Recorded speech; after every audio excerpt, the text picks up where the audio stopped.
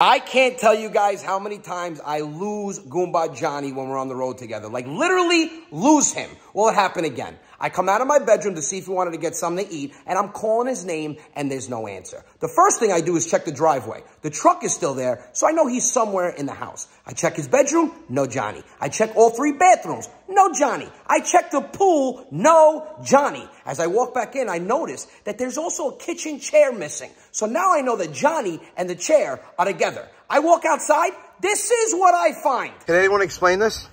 Can anyone explain to me what he's doing? Mind you, we have a pool. Can I ask you what you're doing in the middle of a field with a kitchen chair? I wanted to get some sun, and I need some me time. You need some me time?